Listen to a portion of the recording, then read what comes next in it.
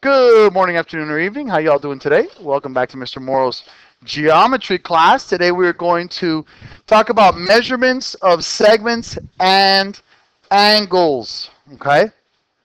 First of all, before we do anything, we got to talk about distance. Now, I know you've learned about distance of 2 points on an XY coordinate plane, but we're just talking about just simple linear distance of a segment. And it's actually a very simple formula. It's just small minus large. Small what? It's the smallest value minus the largest value. Okay? Literally, it's that simple. Now, a lot of you are like, yeah, can't we just count? Yeah, not really. Because what if you're at negative 18 is one of your endpoints, and then you have positive 47, the other endpoint. That's a lot of counting, right? But if I had at negative 18 and 47, it'd just be the absolute value of negative 18 minus 47. And then it would be that sum, which I believe is 65. Okay? Yes, sir? No. Because if you just add them, negative 18 plus 47 will not give you the right answer. So no, you can't just add them. But thank you, sir. Thank you for asking, sir. So, as far as measurement goes, okay, let's just check this out. You know what a ruler is, right? Okay, you have rulers in metric system, and you have it in the imperial system. And the imperial system is not working. Oh, yeah, it is. Here we go. Imperial is like inches, okay? And metric is kilometers, centimeters, all that good stuff. I know you probably learned this before, but whenever you're making a conversion, okay, in metric, it's very simple if you remember that it's all on base 10. It's all based on decimal values. So I always teach King Henry died, unfortunately, drinking chocolate milk. Okay? Now, how does this help us? Well, it's very simple if you just look at where you're going. All right, if I'm at 13 kilometers and I want to know how many meters that is, well, I'm starting at kilometers. Okay? The units of any metric system is going to be m for meters, that's distance. G for grams, that is weight. And L for liters, that is capacity or volume, usually with liquids. Okay? So if I'm at 13 kilometers and I need to know how many meters, first thing I want you to notice, there's an M here and an M here. All of these letters here, though, my friends, are prefixes. Okay? Kilo, hecto, deca. So kilo, hecto, deca. Deci, centi, milli. The M by itself is just a meter.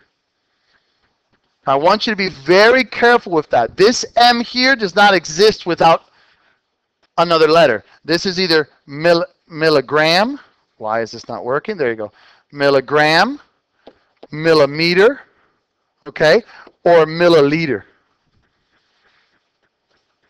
But the M by itself, it's meter. So I'm going 1, 2, 3 to the right. So literally, take your 13, move your decimal 1, 2, 3 to the right. So it would be 13,000 meters. Okay? I'm sure you've all done that before. Some teachers teach it by multiplying powers of 10 or dividing powers of 10. I find it easier just to move the decimals according to its placement. Okay? Now, a protractor. A protractor is basically a ruler for angles. And the way this works, there is always going to be an initial side. The initial side is where you would put your protractor on. So if I drew this line here, say I drew this angle right here. I drew this angle, and I went through there. Okay? This guy down here, this red guy right here, that's my initial side, it's called. Okay?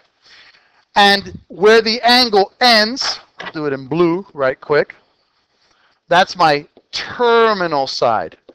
Kind of like at the airport, the terminal, it's where you stop walking, where you end.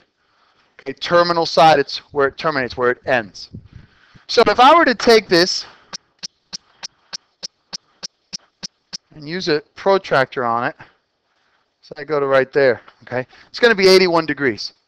A protractor has two levels, and you must be cognizant of which level you're using, okay?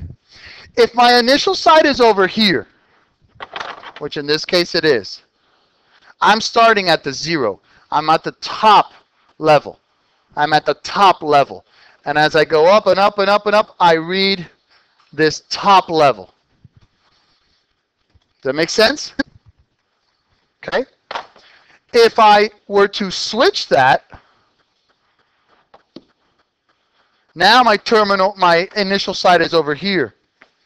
So now I'm reading from the bottom. So if I were to go ahead and take this angle, let's say go over here. Okay, that's 130 degrees. It's 130 degrees. Roughly, 131. You're using the bottom side in this particular case. Sir? Yes, they're both degrees. Both the top and the bottom are degrees. It just depends where your angle is, right? Because think about it. If you use the top one for this particular angle, that would mean that this is a 50-degree angle. Does that make any sense at all? No. And in case you don't know why that doesn't make any sense, we're going to now go into the different types of angles. And an acute angle is an angle whose measure is between 0 and 90. Okay? It's an acute angle. So that helps you understand the reading of a protractor. If you look at this angle here that we created right quick, it's large. It's definitely greater than 90. So that would not be an acute angle. An acute angle is something that is greater than 0, but less than 90. Not 90 either on the money. Like that. That's an acute angle. That's an acute angle. That is an acute angle. Even if I went 89.999, that's an acute angle. Anything greater than 0 but less than 90. A right angle. A right angle, I know all of you know, it's an angle whose measure is exactly 90 degrees. A 90-degree angle will always, if it's 90, unless you have to prove that it's 90, if you have a 90-degree angle, they give you a 90-degree angle. You're going to know it's a 90-degree angle because of that symbol there. And we'll talk about it later in much, much, much greater detail. But a right angle is exactly 90. An obtuse angle. An obtuse angle is like the angle we first drew, the one that was 131 degrees. An obtuse angle has a measure that is greater than 90, but less than 180. It's not equal to 90 because that would be a right angle. It's not equal to 180 because that would be what's called a straight angle. An obtuse angle is an angle that is larger than 90, but less than 180. And a straight angle is an angle whose measure is exactly 180.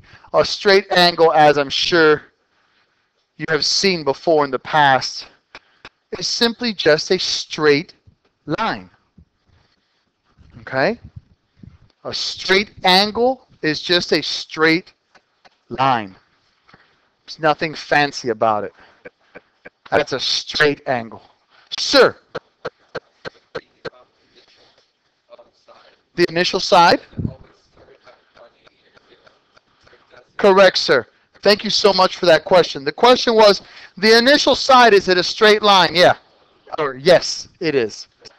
It's always. So it's either going to start from here and go up this way, okay? Or it's going to start from here on the left side and go up, let's say, this way. But the initial side is always a straight angle. Very good observation, son. Yes, sir. You know, for how the right angle, there's that little For the right angle, there's a little tiny square that defines it. Yes, sir. straight line. Is there anything defining that? Yes, there is something defining the straight line. It's straight. What But there's no symbol. if it was like 179 degrees? If it was 179 degrees, okay, let me show you what it would look like on the protractor instead of me trying to estimate it. Thank you so very much. 179 degrees would be barely, it would barely be noticeable, but you will notice. There's going to be a little tiny angle there. Okay? Thank you so much. But no, there's no symbol per se that says, hey, look, this is a straight angle. That's a very good question. I'm very impressed. May I continue, gentlemen? Thank you. All right. So now, parts of a degree. This gets a little crazy. So we really, really, really have to understand this, please. Okay? So ask questions all you want. A degree is symbolized by this degree symbol that you see right here. Okay? And this is wrong. It's not a degree. This is wrong. It's a mistake. A minute is symbolized by an apostrophe, basically. Basically. And a second, like a second, is symbolized by kind of a quotation. All right? And this is very mathematical. What happens here is 60 minutes equals 1 degree. And 60 seconds equals 1 minute. So 60 minutes equals 1 degree. And 60 seconds equals 1 minute. When we're talking about engineering, and we're talking about revolutions and engines and cool things like that, angles for satellites, TV production, stuff like that, we're talking about degrees, minutes, and seconds. It's the most accurate way to describe an angle. So let's learn first how to convert, okay, something that is in degrees to degrees and seconds, okay, or degrees and minutes. It depends on what we're given. Okay, guys. So I have 87.5 degrees, okay. Half of a degree. How many minutes are in 1 degree? So wouldn't this be safe to say this is 87 degrees and then half of 60 is 30 minutes? Does that make sense? Yeah? Okay, we're going to go real slow with this because I want to make sure that you guys got this. Yes, sir. Why does the degree symbol affect the 87? Come again? Why does the degree symbol affect the 87? It does affect the 87. This is 87 degrees, and 30 minutes. Does that make sense? You sure? Okay. How about 60.4 degrees? Well, this is going to be 60 degrees and 0.4 of a degree. So if there's 60 minutes in 1 degree, 60 times 0.4, we're talking about 24 minutes. So 60 degrees and 24 minutes. Does that make sense? Yeah? Now, 90 degrees. This is a tough one. I want this in degrees, and I screwed up here. I should have put minutes. Sorry. Seconds is the next one. If I want this in degrees and minutes, well, this is a tough one, but if you think about it, 90 degrees could be represented as 89 degrees and 60 minutes. Because doesn't 60 minutes create 1 degree? And 1 degree plus 89 is 90 degrees. Does that make sense? How about 180? Yes, sir.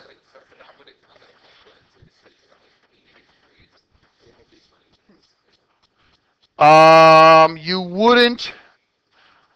88 degrees and 120 minutes. I guess technically you could do that. Yes. Yes. Technically. Yeah. Why not? Okay. Now, how about this guy? 180 degrees. Sir.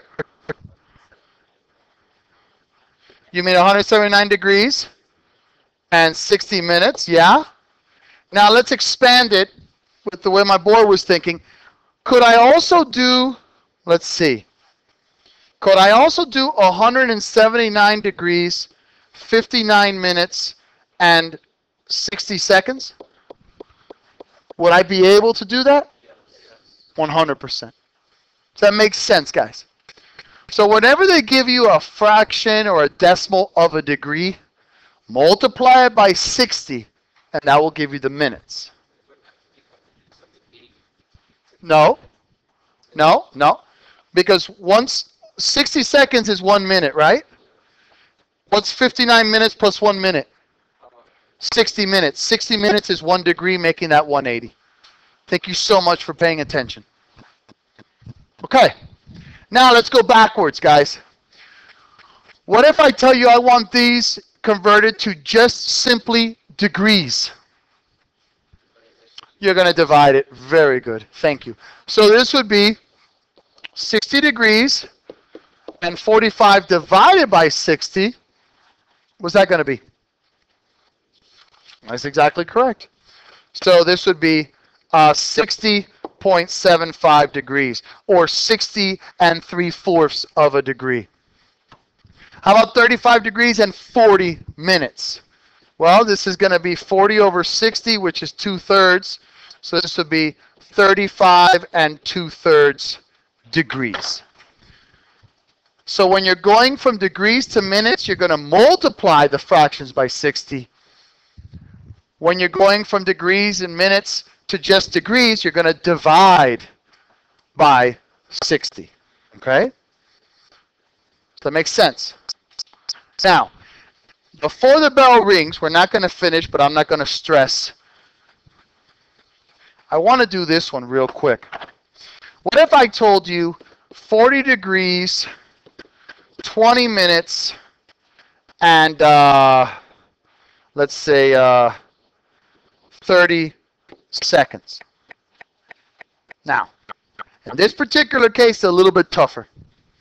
This is going to be your 40 degrees, right? Plus 20 over 60, which would turn into degrees as well, correct? Plus 30 over, not 60, but 3,600.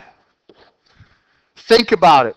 If there's 60 minutes in 1 degree and 60 seconds in 1 minute, that means there's 3,600 seconds in 1 degree. So if you were to see degrees, minutes, and seconds, the minutes get divided by 60 to convert to degrees, and the seconds get divided by 360 to convert to degrees. 3,600, 3,600, man. Thank you so much. Guys, we're going to wrap it up here.